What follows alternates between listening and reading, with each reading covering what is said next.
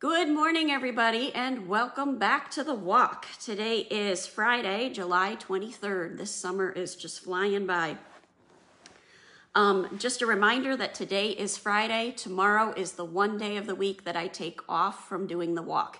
That means that I'm being obedient to God's command that we take one day for rest. That's that one day. I will be back with you Sunday morning for a full message. And I already have some ideas about what that message is. The Holy Spirit's been kind of giving it to me all morning long. Yesterday we were in Hebrews 12, I believe. For some reason I'm thinking it was Romans. Nope, it was Hebrews 12. And we were talking about the sacrifice of following Christ, the sacrifice of answering that call. That it does cost you some time, it does cost you some energy, that there is a cost for following Christ.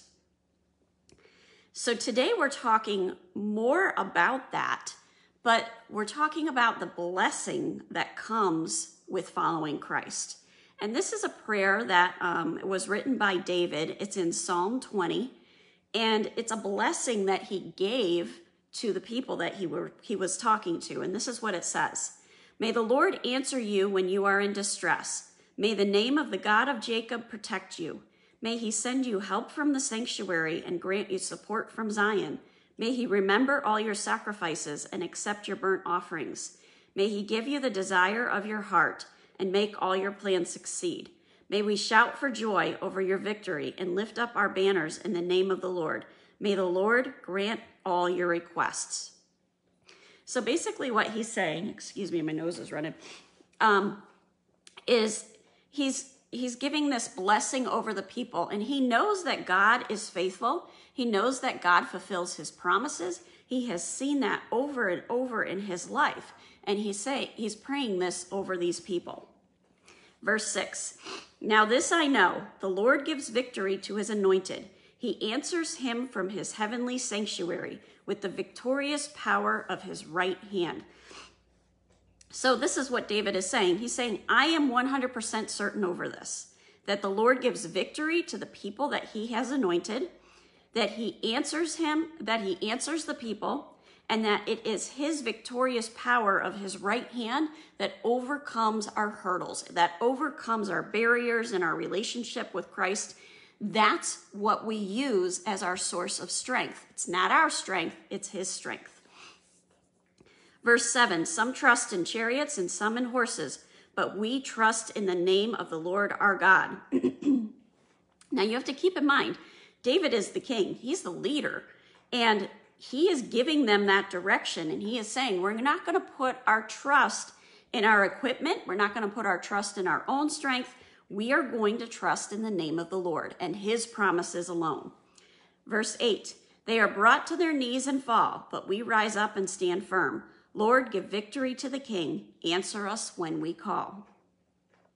Now, the next passage that I have here is Psalm 34.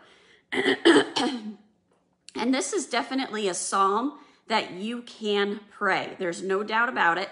And as you're reading through it, it gives you that peace. It gives you that reminder that God is with you.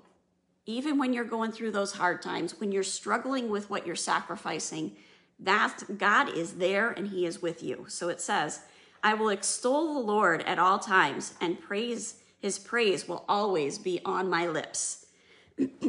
So basically what he's saying is, I'm going to praise the Lord at all times. I'm going to constantly keep him on my lips, and I'm going to constantly be aware of what he is doing and praise him for it. Verse 2, I will glory in the Lord and let the afflicted hear and rejoice. He's saying, I'm going to praise God, and the people who are afflicted, the people who are suffering, are going to hear that, and they're going to join me in that praise. Glorify the Lord with me. Let us exalt his name together. He's saying, Lord, come and join me in this praising God. I sought the Lord and he answered me. He delivered me from all my fears. So he's saying, when you search for the Lord, you get that answer. It's going to be in his timing, but you will get that answer. and he will deliver you from all your fears. Remember, the only healthy fear is the fear of the Lord, and that's that respectful, reverential fear. That's what that's all about. Verse 5, and this is such a beautiful verse. Those who look to him are radiant. Their faces are never covered with shame. When we are constantly looking to him and we are constantly seeking that guidance, our face is radiant. They're not covered with that shame. Yeah, we may have people persecuting us. We may have people calling us names. We may have people calling us a Jesus freak. That's not something to be shameful about. That's something that you praise. They saw that in you. They saw that change. They're aware of the fact that you are a new creation. That's what that's about. So how do you pray this? This is just the first 5 verses of Psalm 34. This is how I would pray it.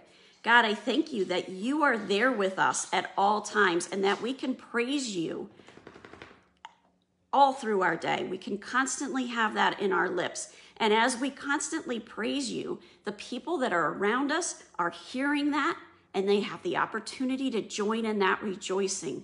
Lord, we thank you that we can glorify you together corporately when we're with other believers, and that we can exalt your name over and over and over. Lord, we thank you that you have promised that you will answer us, that when we seek you, we find you, and you do deliver us from our fears. And Lord, we thank you that we are that new creation, that people do see that change in us, and that we are radiant with your love as we go through our day. God, as we tackle this day, help us to remember that, yeah, there's a sacrifice in following you, no doubt about it. But your love is so incredible, and it gives us that peace that goes beyond understanding. That joy radiates from us because we get to be your little girl or your little boy. And we ask all this in Jesus' name, amen. As you go into your prayer closet, check out Psalm 20 and Psalm 34, verses 1 through 5. Pray over that. What are you struggling with? What is the sacrifice that you're having a hard time giving up? And give it to him. Use these Psalms to give it to him. Have a wonderful day. I'll see you on Sunday. God bless, and keep walking the walk.